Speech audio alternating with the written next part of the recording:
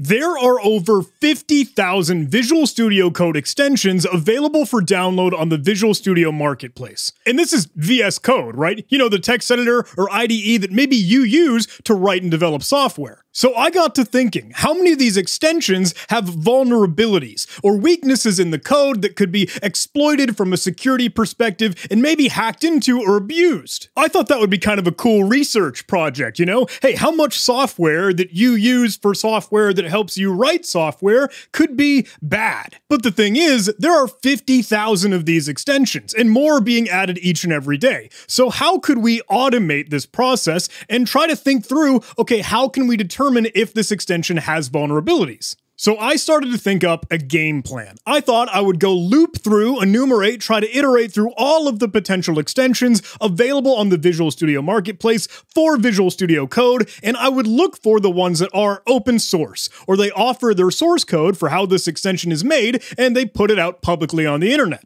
I figured that first of all, this would be really cool because we could track down, hey, how many of these extensions are even verified or released from a trusted publisher? How many of these are just random, wacko, oddball stuff that's like, oh, test or test extension, or I don't know, random characters, just nonsense hand jammed on the keyboard? So first things first, I dug into the Visual Studio Marketplace online in the web browser. I'd open up the developer tools like F12 on my keyboard, you know, Missouri hacking, and I thought, let's go see how it interacts with the API, or the application programming interface, that backend sort of controller that would return all the data and the results that appear when you try to search for something. Say I searched for nothing, or I had a wildcard where there was no filter, I just want all of the results returned back out to me, and I could see, okay, it uses this endpoint with these parameters, and now I could try to automate this. With that, I could ask for a little bit of help from ChatGPT, and maybe I could put together like a CSV file or a comma-separated value sheet that would say, look, this is the extension, here's the publisher, this is how many times it's been installed, this is whether or not it's verified, and if it can find it, include the source code repository. I put this together inside of a Google Sheets document, so you can actually go see it. You can take a look, and maybe we can add to this and update it as time goes on,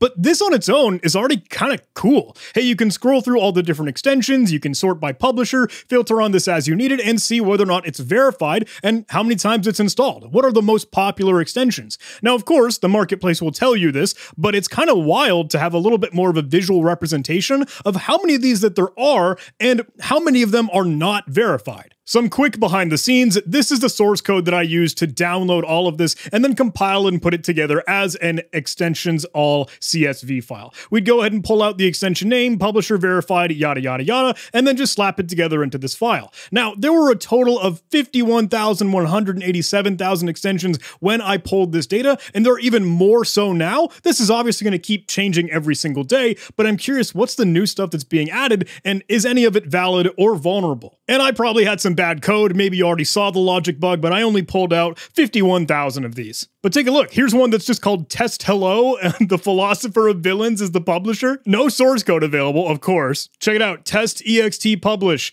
Yeah. Pock Shell? Ooh, that's kind of interesting. This extension is called Hi From Me.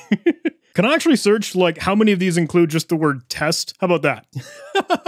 Okay, so Control F found about like 1,300, but we can honestly just filter this because we can say, look, let's set a condition where the text might contain test. And then let's search for that. Okay, down on the bottom right, you can see just barely, my face is in the way, about 778 of these all just contain the word test. Now, obviously, tests could be like, hey, software test for the program that you're developing. But I'm curious how many of these weird random ones that don't have as many installs are just off the cuff, completely ad hoc, benign tests. There it is, Test Hello again. Tom D test extension from publisher testing test. These are on the marketplace. You can download these. With that said, we can look at how many of these 51,000 are verified by just saying, look, only show me the true verified extensions. There are only 2,554 of them out of over 50,000. 48,450 could just be whatever, random stuff, who knows? Now remember, our goal is to try and find out how many of these extensions have vulnerabilities, and how many vulnerabilities, and what kinds of vulnerabilities. So I want to filter this down as to which extensions actually have their source code included in the project or extension details. So say we went back to our spreadsheet and we started to filter on that source code column for the text does not contain, just NA, not available. That's what I set when it didn't grab the source code repository. So if we filter that out, maybe we got about 39,830 source code repositories. Now I'll admit I took that even further where I just said, look, I only want to search for some GitHub repository. So let's say I'm looking for github.com in the URL, and that brings that number back down to about 37,788. Now here's the next stage of the game plan. Let's download literally all of these extensions. I want to git clone and pull down the source code so that I could then go look through them for vulnerabilities. Now remember, that's 39,000 repositories or so. So I asked my good friend ChatGPT one more time, and they helped me put together this code where I am using some asynchronous functions here to try to multi-thread this or make it as fast as possible, where I git clone or just download the source code for the repository. We'll pass it in, stage a couple of the directories that we need, and set a timeout where I try to just literally clone the repository with a depth of 1. So I don't get all the commits and the version history and all that crap that we don't need. I just want the latest code. Now I know this is a little bit sketch. Hey, I'm using the CMD. Hey, pass it into OS system. Sure, yeah, I know. But look, it's my code on my VM. It can be vulnerable if I want it to be, darn it. Then we just cut up the extensions all CSV file that we were working with and scroll through it to go grab all of the source code repository URLs and download them. This, by the way, was hysterical, just trying to see Git clobber itself over and over and over again in the same terminal. And here, the next thought was, cool. Once we have all the source code downloaded, let's try to use a tool like SAST, or what is it? Software Application Security Testing? Something like static analysis. Tools that can help us look for vulnerabilities within the code in an automated fashion. And you know what? I think I have just the right tool for this job. We could use Snyk. I was just kicking around with the free plan of Snyk, but that has some limits as to how many tests you could run or code samples you could analyze and look for vulnerabilities. And obviously, I pretty quickly, like extremely quickly, blew past that limit because look, I have to scan through what, 39,000 repositories? Thankfully though, the Snyk team tier will give you unlimited tests, so I could literally kick the tires on Snyk, make it scream, and just run it through 39,000 repositories. And actually, Snyk has been doing something kind of cool along the same lines as this. They recently just put together and released their 2023 State of Open Source Security Report, and it's genuinely really cool because you get to see all the data, all the analytics, and all the graphs and visuals that showcase what is the state of security in today's world across our landscape. Do developers feel, and organizations and businesses and companies, do they feel like open source software is secure? What about the libraries, the packages, the modules, all the things that they use for their code? And what about supply chain security? What about containers? What about cloud configurations? What about Docker files? All the stuff that Snyk gets to help secure, they just kind of wanted to get a lay of the land. How are folks feeling about the security stuff? And I thought, hey, maybe we can throw our hat in the ring and say, look, how many of these open source like IDE extensions have vulnerabilities themselves? You know, the software that you use with the software that you use to write software, right? So here it is. This is where the real magic happens. This is the script and the engine that will roll through all of the repositories that we've downloaded from all those different GitHub locations across every single extension that we could, and it'll just run Snyk, process its output, and try to determine how many vulnerabilities are there. What about the critical severity vulnerabilities? What about the high, medium, low? And track this all down and try to convey to us how many extensions across the Visual Studio Code Marketplace have vulnerabilities. Now, I gotta be honest, it's still going. It's still looking through and looping through each and every single one of these, and it's been running for like the past week.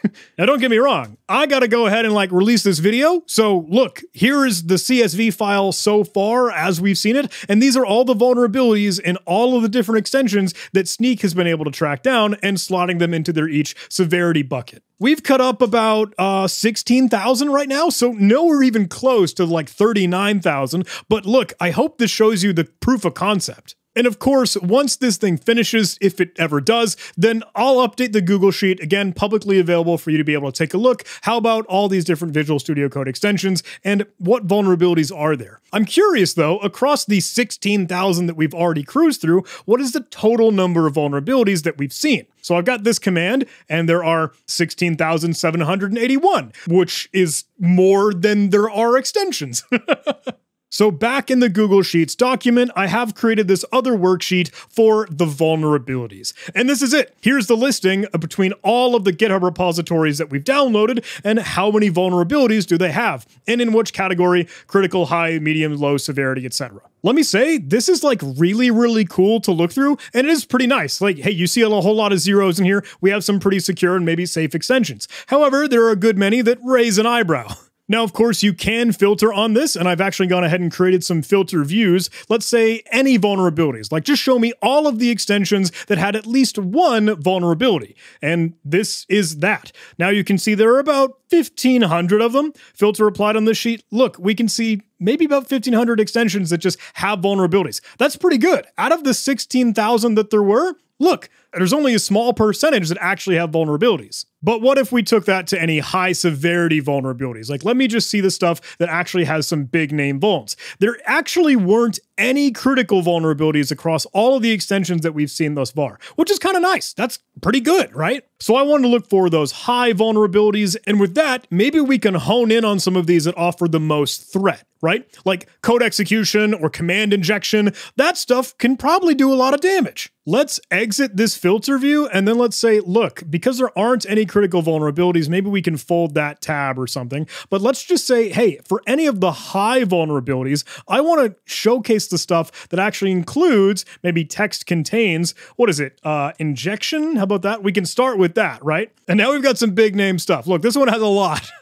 Here's a WordPress playground, a little sketch. NetBeans.git has 2,000, almost 3,000 vulnerabilities. And that I think is like the highest number that we've seen. Is that right? We could track down the maximum, but let me go see. Look, NetBeans.git, let's search for that in the other extensions page so we can go find what actual extension is that. And that's from Apache. That's like a verified and like legitimate extension. Now, of course, you got to take this with a grain of salt. We're kind of sweeping with broad strokes here. We haven't gone and validated or vetted any of these at first glance. But if you see like, oh, there are 3,000 vulnerabilities in this thing, maybe it's kind of hard to whittle that down to the wheat and the chaff, right? Oh, bun.git is in here. Is that real bun? Oh man, don't tell the front-end frogs. Let's go ahead and remove that filter. And let's just say, look, I want to look for any of these that actually have maybe 5 or more vulnerabilities. Let's say a condition here where the number is greater than or equal to 5. How about that? Let's search for those.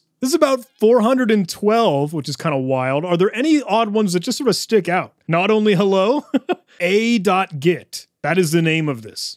What is this? Universal exploit executor? What? If we turn off the filter and then we just kind of start poking around, right? Again, let me Control F for that like command injection. How about that? That's a low vulnerability one. How about this? Ooh, Python 2 source code and command injection on MS Code May API. Here's one that's kind of interesting. It only has 2 vulnerabilities, and one of them is command injection, but that is basically it, other than insufficient post-message validation.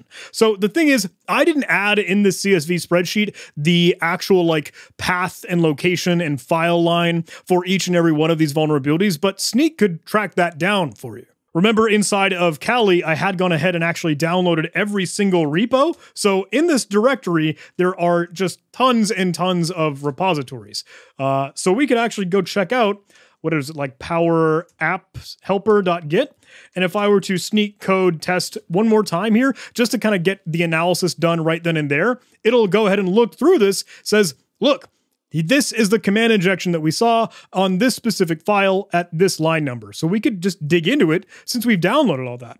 What does gulpfile.js have? Wait, this is like a Microsoft thing. So again, look, I don't know if this is real. I haven't gone to validate this personally, but on line 158, yeah, we have an execute that passes in the arguments from this function, just joins them together. And where do we call git? Where do we use this? Git config local repo URL in the bearer. Could we tamper with that? Could we manipulate that? I'm curious. Like, are there any variables or inputs that we might control in any of these? We'd have to kind of go search for these. But, oh, check out head branch. That looks like something that maybe we could... I'd have to look more and more into the source code. But obviously, there are variables being funneled into that exec call. And maybe there literally is code execution some way, somehow. There are a couple other of these vulnerabilities that are kind of interesting. Like I think I saw, yeah, like a hard-coded secret. So in case any of these just happen to have what looks like a secret key or any like real session tokens or API keys, that's kind of wild. We could maybe just explore and dig through that.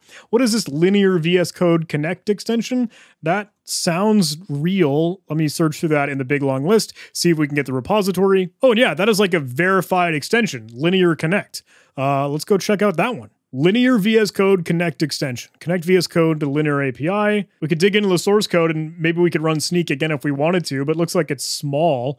Here's the linear authentication provider. That sounds interesting. And oh, sure. OAuth client secret right here. Not really that secret, eh? OAuth 2 servers, single page. Maybe it's just, maybe it doesn't need to be secret. I don't know. They're like memeing on the fact that they just included that here. Is that fine? Maybe that's fine. I don't know. Hippie.git has some command injection. Presumably a lot of command injection, okay. And hey, I don't mean to drag you down the rabbit hole here. I think this is kind of neat, and I think hopefully it's a cool proof of concept. Maybe it's just interesting to you, and you want to go take a look, and for that reason, hey, I want to share this, make it accessible for you, link in the description to see some of this spreadsheet. And again, maybe this is a cool project, inspires you to make some of your own, and as there is more stuff being uncovered by the engine and the script that I have kind of cruising through this, I'll try to add them back into the repo. But maybe all the software that we use in our software to write software isn't all that secure when we're hoping to make secure software. Kind of interesting. I wonder how much of this might have malware components or any sketchy stuff. All of it could be worthwhile to dig into, and maybe this is one way that we could start a little bit of that. Hey, take a look at Snyk's State of Open Source Security Report for 2023. There are genuinely some really cool insights in there.